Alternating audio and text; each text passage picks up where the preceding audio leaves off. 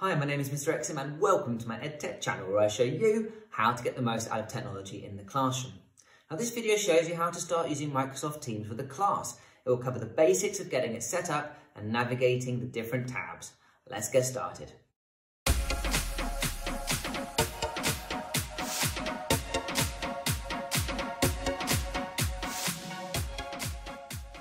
To create your team, it's simple. There's a button at the top right here, join or create team. If you are viewing your teams in the list view, which looks like this, then you'll notice the button has moved down here to the bottom left, join or create team. But when you're ready, you click that button and you get the window that comes up here that says create team or join with a team code. I'll talk about that towards the end of the video, but now we're going to create a team and we've got 4 types of team available. Now today we're going to create a class team because we want one where we can set actual homework assignment. We want to be able to have discussions and use the full features of having an actual class there. These are the ones in the middle of our staff, having staff teams to collaborate and plan, and this one at the end is for extracurricular groups where you're not necessarily setting homework and things like that, but you want a space where you can communicate and meet virtually if you need to. So we're going to click class. Okay, I'm going to give it a name. Best to use a year group and subject to help. So I would actually skip this step for now. I think it's great to get your class team all set up looking how you want and populated with information before you add the students in. So I'm going to click skip. Okay, and here we go, I'm straight in. So I can, this is the main general channel. As you can see here, it says general. I can add more channels here by clicking on the little 3 dots next to the title of the team and clicking add channel. So maybe I'm going to add a channel for coursework, or maybe I'm going to add a channel for homework information where I'm going to post assignments to later on. So you can add more channels there.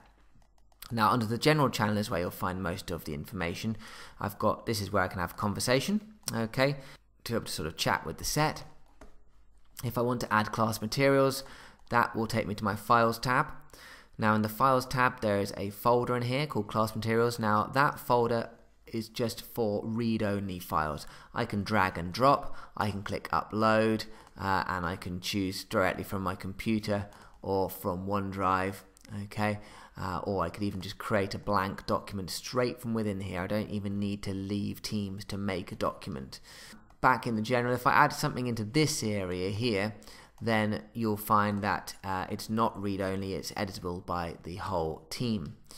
I've got my class notebook. Now this is a full class notebook with all of the functionality you get in class notebook, but it's set within the team, so it's easy for them to find, and everything works nice and smoothly in there alongside their homework, etc.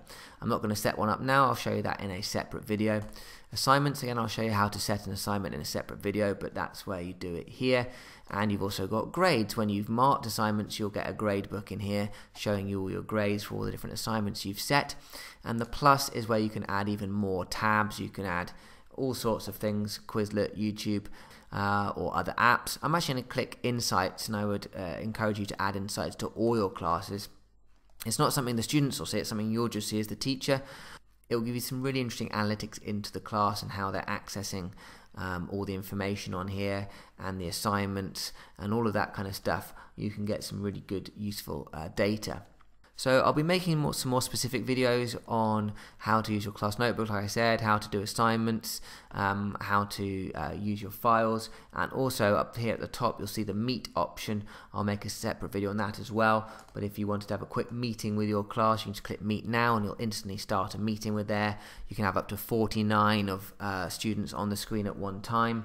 Or if you wanted to schedule a meeting for a later time, or a live lesson, or a lesson for some students who are absent, you can schedule that in there and it will go into your calendar and it will go into their calendar as well. But again, I'll make a separate video on that.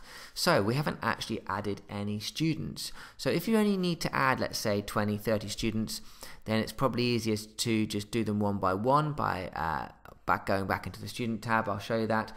If you wanted to add, let's say, more than that, or maybe even if you just had 30, you might want to do it this way. But let's say you wanted to add, I don't know, a group, a big pastoral group, or maybe you're head of year or something like that, and you're making quite a big team.